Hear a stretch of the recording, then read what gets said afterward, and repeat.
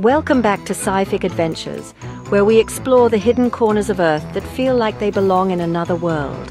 Let me ask you this. What if one small invader could dismantle the engine of modern agriculture, one wing beat at a time? Thanks for being here. If you're fascinated by the quiet wars of nature and the monsters hiding in plain sight, hit like and let's dive in. It began quietly, just one body, lifeless and overlooked, found in the chill of a Washington winter. A hornet, unlike any known to the region, massive, orange, armored. But it wasn't alone. Reports soon followed, blurry sightings, shredded hives, and a sound no one could place, like rotors from a machine that wasn't supposed to be there. The forests of the Pacific Northwest had been breached. This wasn't an accidental tourist, this was Vespa mandarinia, the largest hornet in the world, and it had a purpose. Late summer is its season of war. During this time, the hornet doesn't just hunt, it invades. After scouting a hive, a single hornet marks it with pheromones, signaling its sisters. What follows is organized destruction.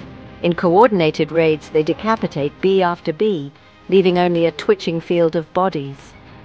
The queen and larvae are hauled away to nourish the next generation of killers. For European honeybees, central to pollinating over 90 different US crops, there is no strategy, no instinct to survive. Each hive lost is more than just bees. It's lost food, lost farmers, and lost billions. Let's see what you remember from the opening salvo. What marked the hornet's first confirmed presence in the US? A beekeeper was stung during a honey harvest. B, a drone caught footage near Mount Rainier. C, a dead hornet was discovered in winter. D, a mass hive attack was filmed in Oregon. Answer C. What do murder hornets do during a coordinated hive attack? A, inject venom into the queen. B, capture bees to enslave. C, decapitate bees and raid larvae. D, seal the hive to starve it. Answer C. Autumn 2019, Vancouver Island. A beekeeper checks her hives before dawn. What she finds is silence, not quiet, absence. Wings torn, wax ripped open, not a single bee alive. That night she hears it, tapping outside her shed. Nothing visible, just that faint echo, rhythmic and wrong. The next day her second hive is gone too. Locals began to whisper, the hornets came, but no one saw them arrive. No one ever does. The sound they make is unforgettable.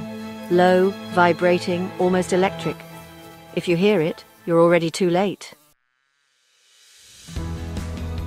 If you're into this story and want to support more deep dives into the eerie and unexplained, check out the Sci-Fic Adventures merch store.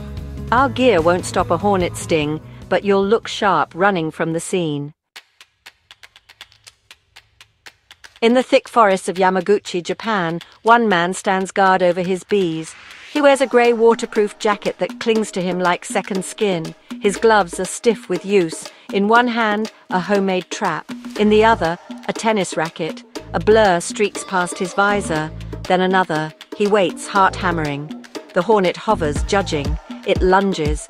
With a swift arc, the racket snaps mid-air. The hornet falls, twitching. This isn't a hobby. It's defense against extinction. Every day is a battle. Every sting, a warning. Check your recall. The hornets are fast. Don't fall behind. What eerie detail did a beekeeper report after her hives were wiped out? A, shadows moving across the fields. B, tapping outside her shed at night. C, burnt wax smell in the air. D, drone sounds above the forest. Answer B, what unusual method is used by Japanese beekeepers to defend against hornets? A, poison-tipped arrows. B, sonic repellent devices. C, tennis rackets. D, fire traps. Answer C. The Asian honeybee doesn't flee, it fights. When a hornet breaches their hive, they swarm it, 400 bees forming a living orb. Their bodies vibrate in unison, raising the temperature to a lethal 46 degrees Celsius. Carbon dioxide builds inside the ball. The hornet suffocates and cooks. The bees survive.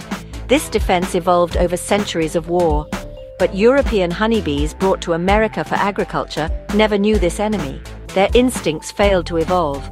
Against Vespa mandarinia, they stand wide-eyed and helpless. The greatest danger may lie underground. Murder hornets build their nests in hidden chambers, beneath tree roots, under brush, inside compost piles, invisible until it's too late. Specialists use heat sensors and bait traps, following scouts back to their origin. It's a race. Once spring arrives, each queen that survives the winter can build a new colony, doubling the threat. One missed nest becomes hundreds. This is not just a fight above ground. It's a war of patience and precision, played out beneath our feet. Honeybee colonies in the US are already staggering. Parasites like varroa mites bleed them out slowly. Viruses deform their wings. Pesticides lace their food. Every winter since 2012, up to 45% of hives have been lost. Now, murder hornets add another layer of destruction. But there's a worse predator, still unseen in North America, the Tropicolaps mite. In Asia, it devastates hives from within. It's small, fast, and nearly unstoppable. Experts fear that if it arrives, it won't be a matter of defense. It'll be a matter of survival. The murder hornet isn't evil. It's a result of evolution. Adapted to win, trained to kill.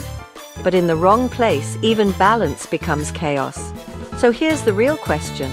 When nature sends a warning wrapped in wings and venom, will we listen? Or wait for silence to fall? Thanks for watching Sci-Fic Adventures. If you want more cinematic journeys into the darker corners of science and survival, hit that like button, subscribe to the channel and tap the bell. And if you'd like to support future episodes, check out our merch store.